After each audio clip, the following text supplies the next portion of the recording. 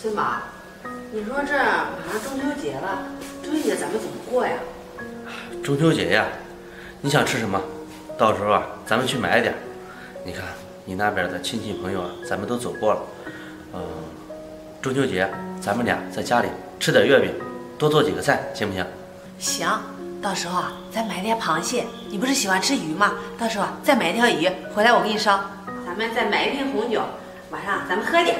那行。谁呀？你开门去。好。来啦。谁？金宝。妈，你怎么回来了？来，走，赶快进去。小飞啊。妈，哎呀，小飞，来，快坐。妈，你这不是在外面吗？怎么突然回来了？小飞，这不是快中秋节了吗？妈想你们了，就回来看看。你也不提前打个电话，我和尊宝我们好去接你啊。不是怕你们忙吗？现在交通方便，妈自己就回来了。好，这一次回来在家多住一段时间。你不知道走了那么久，我们可想你了。是啊，妈，你这次回来，要不就别走了。对，妈，尊宝说的对，这就别走了。我看你的穿着打扮，这在外边应该吃了不少的苦吧？没事，小飞，妈还年轻，吃点苦没什么。妈，这以前家里条件不好，你出去挣钱。现在我和尊宝我们都工作了，工资也还可以，你就不用出去那么辛苦了。是啊，妈，小飞说的对。好，你们两个都是孝顺的孩子。妈听你们两个这样说，我心里别提有多高兴了。尊宝，你看，你虽然不是妈亲生的，可是你比亲生的孩子对妈都好，还娶了一个这么懂事的媳妇儿。妈，我都跟你说过多少次了，虽然我不是你亲生的，但是你也养了我这么多年。其实，在我心里啊，你呀，早就是我亲妈了。是啊，妈，这什么亲生不亲生的？你看你含辛茹苦把尊宝养那么大，对他那么好，你呀，在我们心中就是亲妈。这以后我们一定要好好孝敬你。小飞，你说的对，咱们呀都是一家人，以后妈再也不这样说了。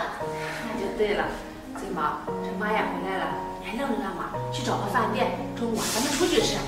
那行，我现在就去饭店，我去订餐啊。行，小飞，找什么饭店呀？在家随便吃点不就行了吗？那怎么能行啊？妈，今天你回来是高兴的事情，咱们上饭店好好庆祝庆祝。好。妈，来，快进来。哎呀，怎么样，妈？今天的饭菜还合胃口不？合胃口。你今天订这个饭店的饭菜真是太好吃了。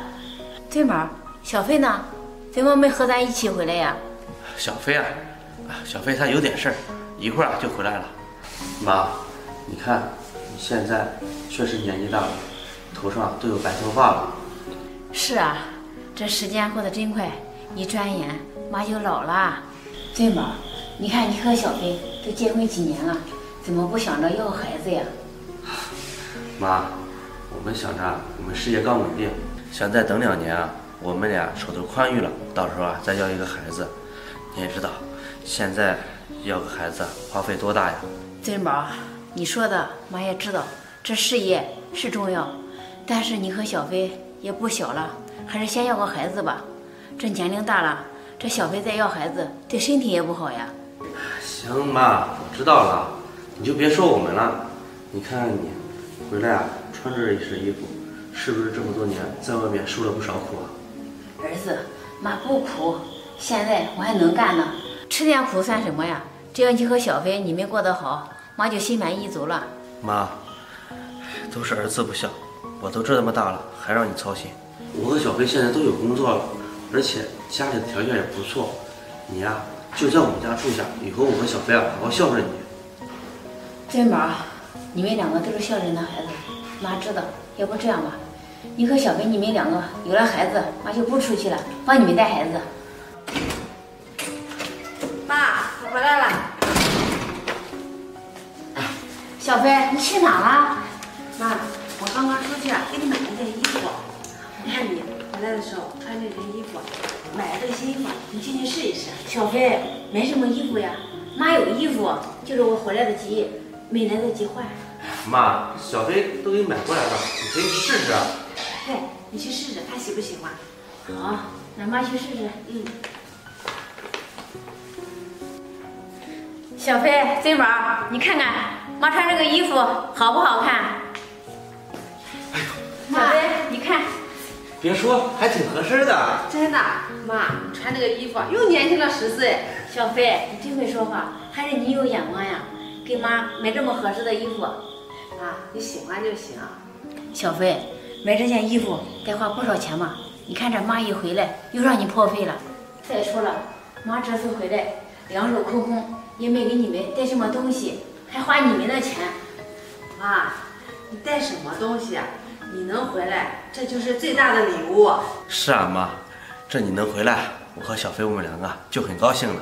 妈，你看，正好这也8月15了，你也回来了。本来我和尊宝说好了，买点菜也不出去了，正好咱们3个好好的在一起吃个团圆饭。那好，妈也这么想的。咱们好长时间都没在一起吃个饭了，这次趁着这个节日，咱们好好的团圆团圆。行，妈，到时候啊，让你好好尝尝小飞的手艺。好。你看，光顾着说话了，还没给妈收拾房间呢。妈，你在这坐着，我去把房间收拾一下。小飞，我帮你吧。那行，咱们一起吧。咱们一起。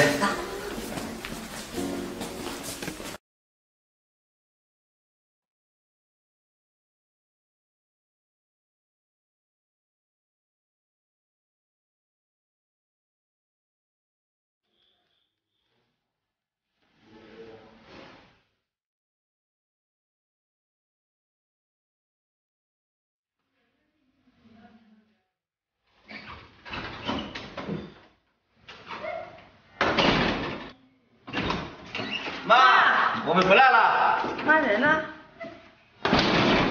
妈，妈人呢？哎，是不是在屋里啊？我去看看。哎呀，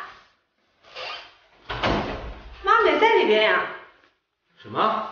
没在里面啊？是啊，妈去哪儿了？那他能去哪呀？不知道呀。哎，这是什么？怎么还有一张卡呀？珍宝、小飞，当你们看到这封信的时候，我已经坐上火车离开了。你们不用担心，你们在家过好自己的日子就行了。我这次回来的时候是空着手回来的，什么也都没给你们拿，你们还是一样热情的招待我，还请我去吃大餐，又给我买了新衣服。我好久没有体会到这种感觉了。珍宝，虽然我是你的后妈，可是你们把我当亲妈一样对待，我已经很久没有体会到家的温暖了。有你们真好。我也知道你们2口子在家里挣钱也不容易，也挣不了什么大钱。你们以后还有孩子要养，生活也不容易呀。我给你留下一张卡，这卡里呀有10万块钱，是我这些年在外地打工存下来的钱，你们别不舍得花。这钱挣多少也不算多，可是这家的温暖是用金钱买不到的。你们在家里好好过日子，我在外面继续打工挣钱，等你们有了孩子我就回来帮你们看孩子。尊宝、小飞，妈走了。小飞，你说我妈，她怎么不说一声就走了呀？妈可能是怕她离开的时候，咱们俩看到会难过吧，所以才不辞而别的。唉，你说我妈呀，她这一辈子图什么呀？唉，小时候含辛茹苦的把我养大，现在咱们俩结婚了，她呀又出去挣钱，而且还把挣的钱给我们存起来拿过来。尊宝，这天底下的父母都是这样的，有一点好东西都想留给自己的孩子。这妈不是说了吗？等咱们有了孩子，他就回来，这个钱咱们先不要动，帮妈保存着，等妈以后需要钱了，咱们再拿出来。行，小飞，这个钱咱们就给妈放着。